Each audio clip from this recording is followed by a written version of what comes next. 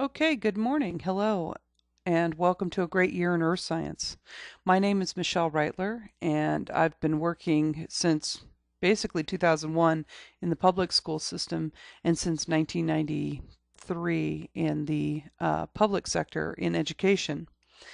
I'll be available both online during office hours and by email as well as by phone most days.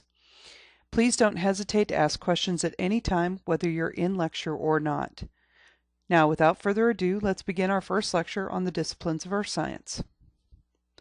Earth science is considered an interdisciplinary science. It relies on a basic knowledge of the other sciences such as chemistry, physics, astronomy, and even biology. To understand earth science, it helps to understand the origins and basic theories behind what Earth's materials, which are elements, compounds, minerals, rocks, etc., are composed of and where they originally came from. The science of physics concentrates on the interactions between matter and energy. All that exists in totality is defined as the universe. The universe, to a physicist, is composed of either matter or energy. Matter is defined as material that has substance, with a measurable property known as mass. Mass is proportional to the size or volume of matter, and is related to the property known as weight, which is the mass under the influence of gravity. Mass is a constant while weight is influenced by gravity. So, for example, a 200-pound human would weigh over 1,000 pounds on Jupiter because of Jupiter's larger mass and heavier gravity. There are four basic states of matter: solid, liquid, gas, and plasma. You know the first three, but I'm going to define plasma for you. It is an extremely hot, ionized gas as found in stars. There also exists in the universe an enormous amount of apparently empty space containing no detectable matter or energy. However, physicists suspect that there is a type of matter called dark matter there. They have no proof of it, but they suspect that it exists just because of the amount of space it takes up. Energy is defined in physics as the capacity of a physical system to do work. Energy, unlike matter, contains no mass and is measured usually by its effect on matter. Work in the physicist's definition means a measurable change in the system, or a local environment that is under observation. So that's a lot of definitions. And so, remember I said physicists believe that the universe is composed of matter or energy, but there is a theory that combines the two. Physicists have long sought to define the mathematical relationships between different parts of the natural universe. Perhaps the most famous equation in physics is Albert Einstein's equation from his special theory of relativity, which is summarized as a mathematical relationship between matter and energy E equals mc squared, or energy equals mass times the speed of light squared. To understand Einstein's equation is in a qualitative rather than a quantitative sense. It means simply that a tiny amount of mass or matter can be converted into a tremendous amount of energy. The speed of light, which is c, is a stupendously large number. Squared means to multiply this huge number by itself, and the result c squared is such a large number that even when multiplied by a microscopic amount of mass, the resultant E, or energy, will be a huge number. This is the explanation for nuclear energy and explains what causes stars, including our sun, to shine.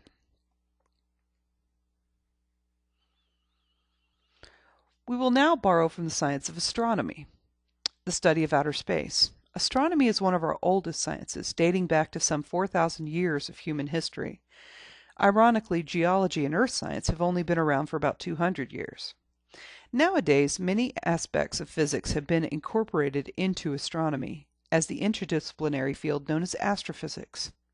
From astronomy, we will now look at the current theory of the origin of our universe known as the Big Bang, not the television show. Many years ago, astronomer Edwin Hubble made a startling discovery that all objects in space were moving away or receding from the Earth, and that the more distant the objects, the more rapid the rate of recession.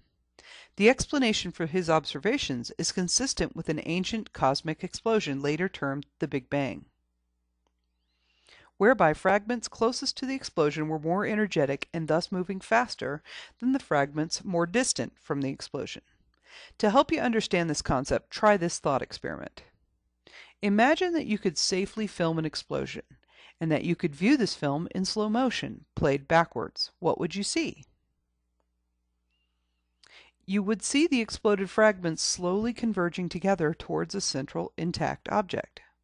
Now apply this conclusion to Hubble's observations. Would you not also conclude that the universe had a point of origin in time before the explosion? The answer would be yes in this thought experiment. You may wonder how Hubble was able to tell how distant stars and other objects could be receding. To understand this, you need to become familiar with a principle of physics known as the Doppler effect. I'll use sound waves as an example and extrapolate this principle to light waves, which is what Hubble did. All of us should be familiar with this experience. You're standing on a street corner observing an ambulance racing by, with its siren blaring. How does the character of the siren sound change from when the ambulance approaches versus when it is receding from you? The pitch of the siren shifts and becomes higher when the ambulance approaches, and then it shifts to a lower pitch when the ambulance recedes. Most forms of energy, such as sound and light, may be represented graphically as waves, which are mathematical forms that repeat their shape and pattern. So when you have an approaching object, it shows a shift towards the shorter wavelength of sound, and a receding object shows a shift towards the longer wavelengths of sound. Now, with Hubble's observations, he was observing light, and light waves are but a small part of the electromagnetic spectrum of energy that exists in the universe. Have you ever noticed that rainbows display the red band on the outer edge while the blue band's on the inner edge? That's because red has a longer wavelength than blue light. So if we substitute light waves in place of the sound waves, the above pattern should be restated as an approaching object shows a shift toward shorter wavelengths of light, or blue shifted, while a receding object shows a shift toward longer wavelengths, or red shifted. Hubble's observations, verified by other scientists, have consistently shown a red shift of light is displayed by all objects observed in outer space. This red shift is most pronounced when viewing the most distant objects at the edge of the observable universe.